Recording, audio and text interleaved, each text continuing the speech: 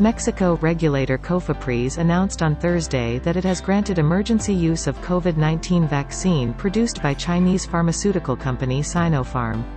The national authority examined the vaccine after receiving a request from the pharmaceutical company to ensure it met quality, safety, and efficacy standards. The decision will be recognized by other countries in the region because Cofepris is qualified by the Pan American Health Organization, which means that vaccines certified for emergency use in Mexico could also be used in other countries of the region.